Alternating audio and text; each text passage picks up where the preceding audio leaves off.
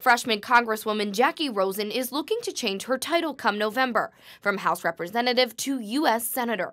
The Nevada Democrat is running against vulnerable incumbent Republican Dean Heller. He's finishing out his first term in the Senate and is running neck and neck with Rosen. We sat down with her as she met with voters to discuss some of the biggest issues facing Nevadans right now. We're 1 year, a little bit under 1 year, almost at the 1 year after the shooting, and the state, the federal government have done little to really make a difference. What is going to be the thing that makes the difference? We can fully protect the Second Amendment. There's hunting, collecting, sport shooting, all those things, and have reasonable safety, public safety.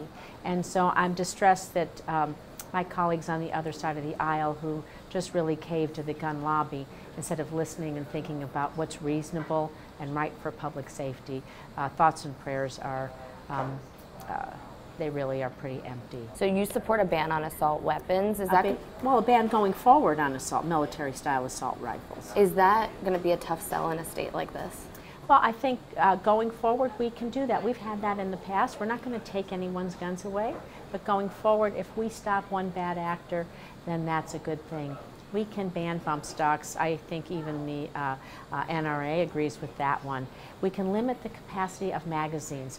We know in the case of Gabby Giffords and in others, when the shooter was changing the magazine, that's when we were able to apprehend them.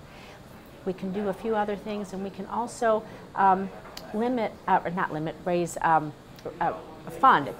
fully fund research on the causes of gun violence. And so what does that mean?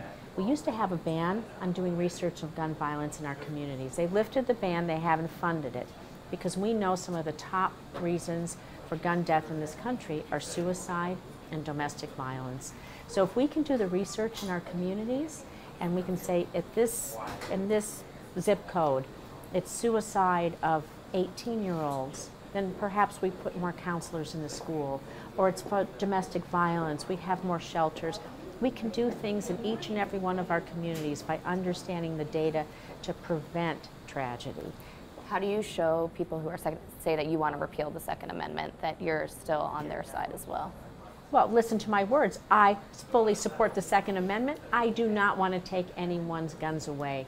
I just want to close the commercial gun show loophole, stop terrorists from buying guns, stopping bad actors from doing something so horrific, and reasonable people understand that you can do both because they want to do both. They want to have guns and hunt and shoot and do all the things and collect, go out with their families.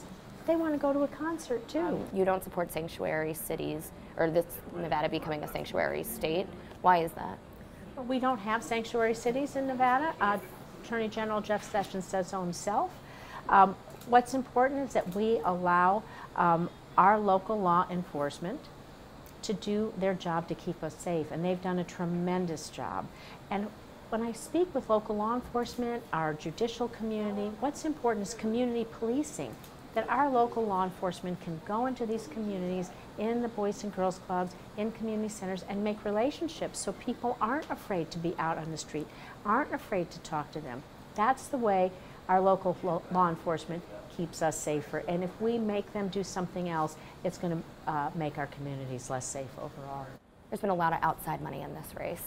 How do you reconcile that, especially on your side, where this has kind of become more of a political issue in the last few years? Well, I can tell you I'm the only person in the race that supports a constitutional amendment to end Citizens United, because Citizens United ruling that the Supreme Court made is what's created this dark money in politics, this lack of transparency. I'm on the Disclose Act, which would be sure that you would know who's putting money into races. And the reason we want to end Citizens United is because the most important voices that should be heard in our campaign should be ones of individuals.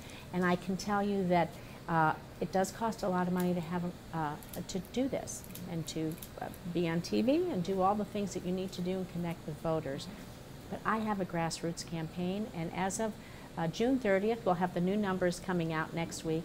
I had over 165,000 contributions to my campaign, average contribution less than $100.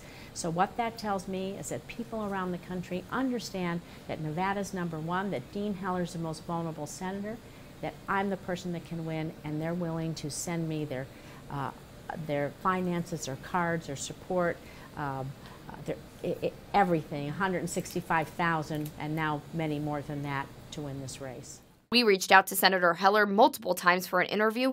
He did not respond to our request.